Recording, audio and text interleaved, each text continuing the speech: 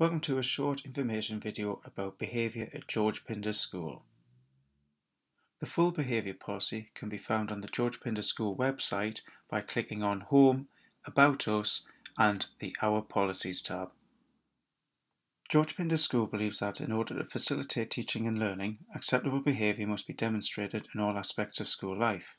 The school is committed to promoting desired behaviour, promoting self-esteem, self-discipline, proper regard for authority and positive relationships based on mutual respect, ensuring equality and fair treatment for all, praising and rewarding good behaviour, challenging and disciplining bad behaviour, providing a safe environment free from disruption, violence, discrimination, bullying and any form of harassment, encouraging positive relationships with parents and carers, developing positive relationships with our students to enable early intervention, a shared approach which involves students in the implementation of the school's policy and associated procedures, promoting a culture of praise and encouragement in which all students can achieve. At George Pindar School, we expect the students to follow staff instructions every time and to do so straight away. This is important, not least for their learning, but also for their safety. When a teacher asks for 3, 2, 1 silence, students must stop talking and raise their hand to demonstrate that they are listening. This also applies to students when in the yard, dining areas or corridors. It's important to remember that if there's a problem, there are lots of people who can help, both the students and the parents or carers. The form tutor should be the first person to go to if there's an issue. Other staff can help if the problem is more serious, the head of year, Miss Pickles or Mr. Murray. If there's an urgent problem, if you're in lesson, tell your teacher.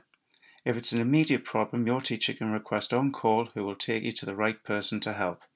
If it's during social time, speak to the nearest member of staff on duty who will help. You cannot decide to leave a lesson without permission. This again is for your safety. For serious concerns, George Pindar School operates a safeguarding phone 07895 132 530. This can be used to contact the school if you've got any problems such as bullying or anything else that's serious, if you're concerned about a friend, if you have issues inside or outside of school.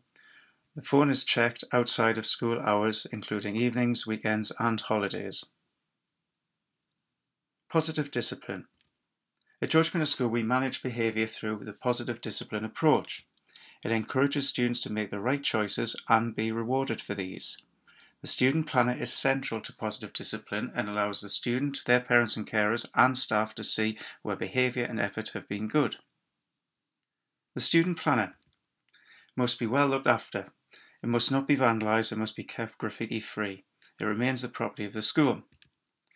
Students must have this with them at all times, in all venues throughout the school day. It needs to be placed on the desk at the start of every lesson. If you do not have your planner, then you will be placed in seclusion. If you refuse to hand over your planner when requested to, this will also result in you being placed in seclusion.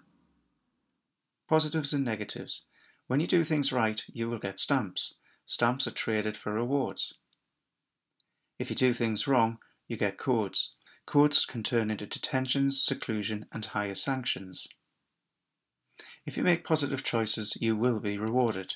You'll earn stamps for doing your best and contributing positively, doing your best and working hard in lessons, bringing the correct equipment to school each day, looking smart wearing the school uniform, being on time to lessons, being polite and respectful to others, and looking after your environment. Tutor positives. You can get 20 stamps simply for every day, being present, on time, being fully equipped and having the correct uniform, and each week a full week of attendance at every session and no negative comments for the week.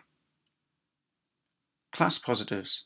In lessons, your class teacher might reward you for contributing in class, making expected or better than expected progress, for having a good attitude and making good effort, for good homework, for its effort and detail, and anything that contributes positively to your learning experience. So in the student planner, in every lesson, your teacher will stamp as you achieve and are successful in class, thus building up the total each week, which can be cashed in for rewards. When you have collected enough stamps, You can exchange these for rewards visits, for shopping vouchers, gaming vouchers, meal vouchers, and basically anything else you can request which is suitable for someone your age. When it doesn't go to plan, the codes. If you're challenging or defiant in a lesson, you can be issued a B code for behaviour or a P code, which means a lack of progress or that you've been passive in the lesson. If you're challenging or defiant outside of class, you can be given an AS code, which is around school. There are also organisational codes for homework, uniform, equipment, and being late to school. Uniform will be checked on entry to school, but if you choose to change your uniform throughout the day, including rolling up your skirt, you'll receive a U code. Repeated intentional uniform issues will be treated as defiance and be recorded as a B behaviour code. At George Pindar School, the correct shoes are plain black leather look shoes. They should be unbranded, there should be no logos visible. You are allowed to wear ankle boots, but only if they're under trousers. Here are some examples of incorrect shoes. Vans, Converse, Nike and other branded shoes are not allowed. No canvas or fabric shoes, no trainers, or any shoes that are adorned with glitter, diamante or buckles, things like that. The school uniform trousers are plain black formal trousers. There should be a tailored fit with side seam pockets or no pockets at all. Fitted but not tight, a 2p coin should be able to free fall from waist to ankle. Some examples of trousers which are not acceptable are those that are denim or denim look, leggings, skinny fit trousers and jogging bottoms. Pockets should be at the side seams and not at the rear or front, nor should they have any zips or button fastenings. Other things to note about the uniform is that the shirt must have its top button fastened and a tie must be worn, unless you're wearing a blouse where no tie is needed. The blazer should be worn at all times unless permission is given by the classroom teacher, and likewise the slipover must be worn at all times. We do not allow the top button to be undone or a shirt being worn open neck without a tie instead of a blouse. Patterned or bright coloured socks are not permitted. Hoodies and coats should be removed before entry into school, and shorts are not allowed. When it comes to hair, nails and jewellery, one pair of stud earrings may be worn in the earlobes, natural hair colours only, clear nail varnish or French nails only, and a watch, including a smartwatch, may be worn. No rings, bracelets or necklaces should be worn. No other body piercings, apart from the pair of stud earrings, should be seen. No acrylic or gel nails, and no bright or unnatural nail polishes. No unnatural or extreme hairstyles or colours. Again, other than the one pair of stud earrings, no other types of piercings are permitted at George Pindar School, and this includes the wearing of plastic retainers. These are not allowed. Makeup should be very subtle and natural in appearance. Students with excessive or inappropriate makeup will be asked to remove it. Refusal will result in seclusion for defiance until the makeup is removed. Parents or carers will be contacted. Students are discouraged from taking toilet breaks in lesson time. They will not be allowed to go in the first or last 10 minutes of a lesson. They must be recorded in the student planner by the teacher, and the planner must be carried by the student during the toilet break. Students with toilet or medical passes or time-out permission will have this recorded in their planner. Students requesting repeated toilet breaks may need on-call supervision. Equipment. Every student is expected to have a pen, pencil, ruler, calculator, reading book and planner. A school bag, which must be big enough to fit an A4 file in it. These will be checked during every form time in a classroom and checked in every lesson where appropriate. You will receive an E-code if you forget your school bag, your planner, pen, pencil, ruler, calculator, reading book, or any other equipment that might be needed for specific lessons. If you forget your planner, you will have only one chance per half term to work with a planner sheet provided by your tutor. After that, you will be in seclusion until your planner is found or brought into school, or a new planner is bought. It is important that parents and carers know about how their child is getting on at school. It's for that reason it is expected that the planner should be checked and signed each week by the parent or carer. It should be done for Monday morning. Every day that it is not signed, an E-code will be recorded in the planner. In the student planner, at the bottom of the codes page, there is an area for where the form tutor and the parents or carers can sign each week, and this is part of the link between home and school. It is the student's responsibility to make sure that they have all of the equipment that they need for each lesson every day. An L code will be issued if a student is late to school. Students should be on the George Pindar School site by 25 to 9 each morning. If you are late, you will receive an L code. 3 lates will result in a 30-minute after-school late detention to be issued. You must be on time to every lesson every day. You need to be in school, learning every day, aiming for 100% attendance. If you are too ill to attend, parents or carers must telephone the school on the day of absence and provide an absence note in your planner when you return. Homework is an essential part of any student's learning. Homework must be completed and handed in on time. Homework should be completed to the very best of the student's ability, and homework details should be written in full in the planner. Attending homework club can be useful if you need additional support.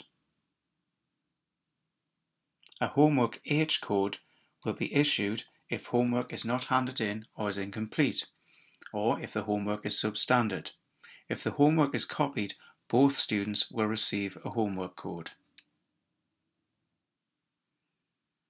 The Behaviour or B code.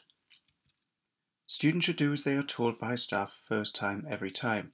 Students should listen carefully when the teacher or another person is talking and not talk themselves.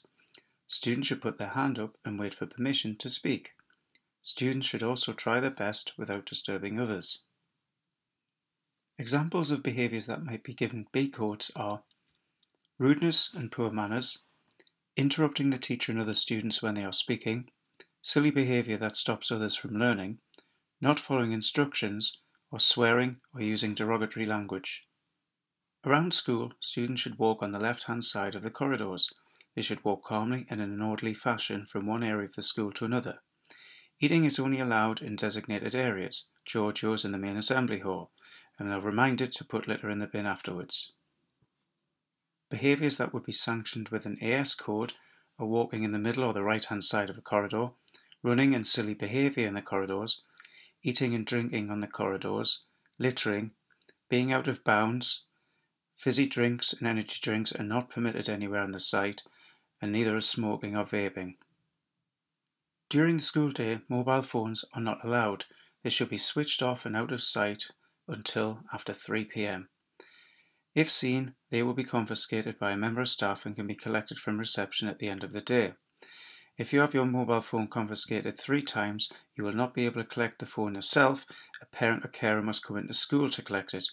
This rule applies to headphones, including AirPods and similar devices. So how do the codes in the planner work? Inside the student planner, there is a space where all the B, P and AS codes can be recorded, along with the date, the time, the subject, which code it is and which member of staff recording the code can be written. Any further details can also be noted there. 3 codes of the same type in a half term will give a detention. 8 codes in 1 week results in the student being placed in seclusion. In the diary section of the student planner, homeworks can be written by the student, detentions can be noted by the teacher. Communication between school and home can go in the bottom right-hand side, and this can include absence notes and also information from school that parents need to know about. The HUEL codes for homework, uniform, lates and equipment are written in the box here. How the behaviour and passivity codes will be issued. If there's an issue, the teacher will talk to the student and outline the concern. If this continues, the teacher will offer a formal verbal warning. The student's planner will be taken by the teacher, and the student will be given a short amount of time to reconsider their behaviour. If the behaviour continues, the first B or P code will be entered in the planner with a reason. Again, further take-up time will be given to the student to allow them to consider their behaviour. This will continue with a second B or P code. The student will then be moved within the classroom. Further take-up time will be offered. If a third B or P code is entered into the planner, On-Call will collect the student and the student will be taken to safety net, that is relocated into another classroom and a 30-minute detention set. All teaching staff and classrooms have this display which outlines the process. Further possible sanctions after being removed from a lesson. If On-Call is called for 3 codes in a lesson, the student will be taken to another classroom for the remainder of the lesson and a 30-minute detention will be issued. After On-Call for 8 codes or a serious incident, a student will do a minimum of 5 good periods in seclusion. They will then return to class only if seclusion is completed successfully. Seclusion ends at 3:30. If failing seclusion, a student may be offered removal with a member of the senior leadership team for an agreed period of time. Failing seclusion or SLT removed can result in suspension from school. Any child developing a pattern of poor behaviour will undertake a contract involving parents. Targets and support will be agreed to enable the student to make more positive choices and avoid further sanctions. A final attempt to avoid suspension might include the pupil being sent to a partner school in Scarborough, Graham School, for the period of time they would have been excluded. This enables a continuation of school life. Failure of any of the above may result in a suspension. We want to help students become the best they can be, an active citizen and a valuable member of society. Our behaviour policy looks to reinforce positives, the positive actions that can make people happy and lead them to a bright future. All members of George Pindar School are asked to demonstrate the Pindar values every day. To be proud to be part of the school and its community, to wear the uniform correctly, and to be an ambassador for the school and a role model for others. To be independent, to be able to make the right decision at the right time, to organise yourself and your time to be successful, and to be able to work successfully on your own. To be neighbourly, to be helpful and supportive of others around you at all times, to care for the school environment and surrounding area. To be determined, to be successful in whatever you do, to try your best no matter how challenging things get, and to make a positive difference within the school and wider community. To be aspirational, to aim high and push yourself to achieve the things you want to have ambitions and plan how to get them, and don't be afraid to ask for help or advice. And to be respectful towards other people, their property and the school. People may have different opinions, beliefs or lifestyles to yourself. Be tolerant and have an open mind where possible.